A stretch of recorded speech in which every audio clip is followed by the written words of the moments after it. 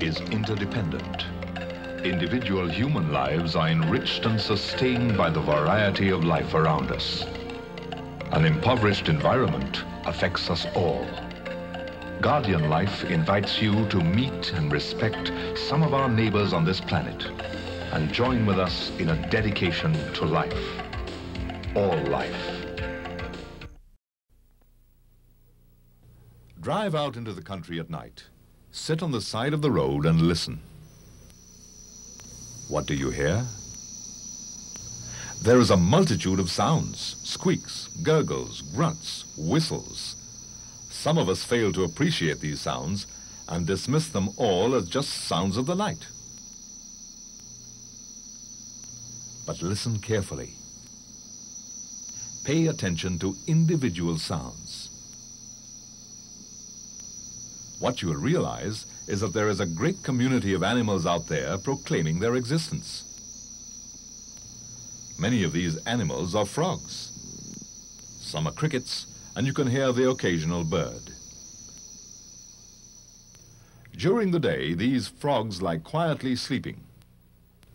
They are protected from predators in their dark, cool hiding places, where they are also safe from the drying effects of sunlight. At night, they become active, the males calling to broadcast their species, their position, and their strength. Each type of frog has its own characteristic call, and females respond only to calls of their own species as they listen to judge which of the competing males is the one they want to mate with. This leads to tremendous choruses of male frogs, all striving to produce the sexiest croak.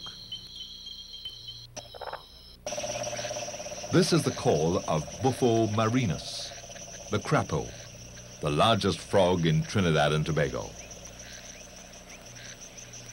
The crapo lays eggs in long strings in streams which hatch into hundreds of tadpoles.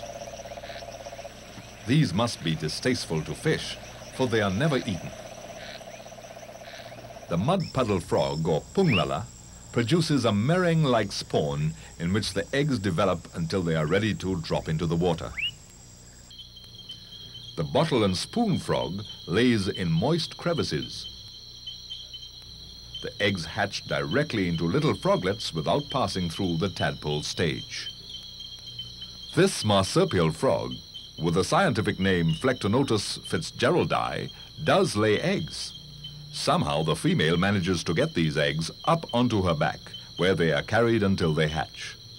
They develop into large tadpoles, which the female releases into pools in the leaf apex of a wild tania or bromeliad.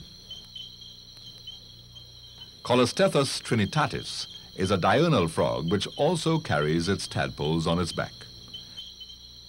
In this case, it is the male which carries them. Philomedusa, the beautiful green tree frog, protects her eggs by building a nest. This frog lives in the canopy, descending only to mate and to lay. She constructs a nest of leaves above a pool and here deposits her eggs. These hatch simultaneously and drip down to the water below, where they develop into tiny froglets. All these events continue in rural Trinidad almost throughout the year, peaking at the start of the wet season. In urban areas, however, with tighter development patterns and ever-increasing numbers of people, the frog population is dwindling. It would be a great shame if for future generations the sounds of the night, enjoyed by their parents, should lose the sonorous richness of the crapo chorus, only to be replaced by the harsh growl of the traffic and the shriek of the police car siren.